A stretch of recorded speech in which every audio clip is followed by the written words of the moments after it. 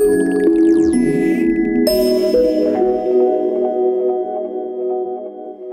I'm Maggie. Welcome to my new studio. Do you like it?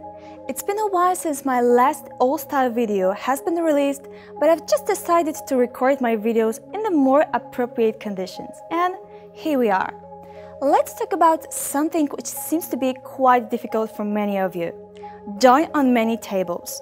You should already know how to join two tables, but in the real cases, we often have to join many more than just two tables. Fortunately, SQL is designed to meet programmers' demands and allows us to write very complex join statements. There is nothing new to learn since we have discussed join basics.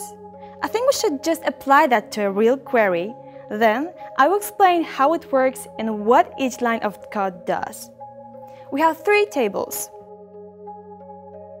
EMP, where we store employees' data. Positions, where you will find basic data about job positions and salaries at the company. And teams, which stores everything we want to know about team assignment. What we want to retrieve is a table showing employees, an employment structure, and business relationships in the company.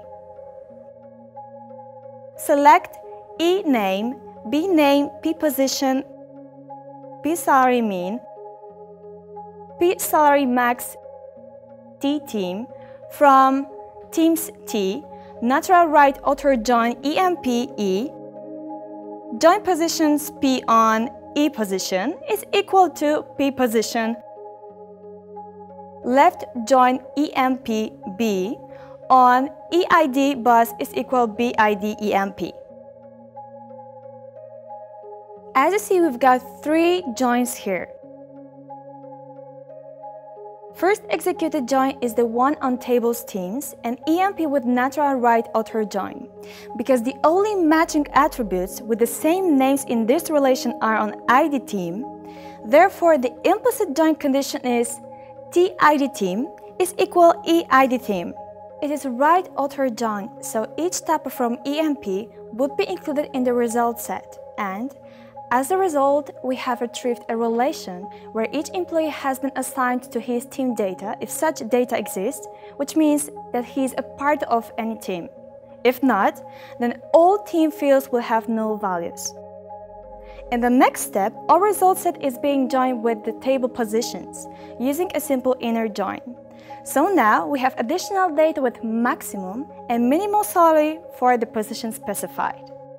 Finally, in the last join statement, we will find out who is whose boss.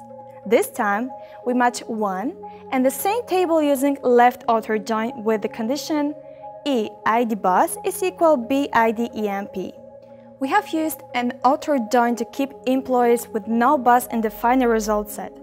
Incidentally, this means we don't forget the most important employee in the company, the boss of all bosses. So, what is the final result? It is a table consisting of values for attributes from the very first line of our query.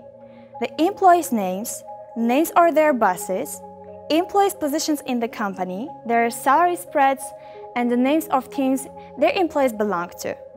We can join as many tables in one query as we want, but it's strongly recommended to be a master of algebra of sets. It's just a little difficult. Now you know how to do it, so have fun and come back soon to watch my next episode. Bye!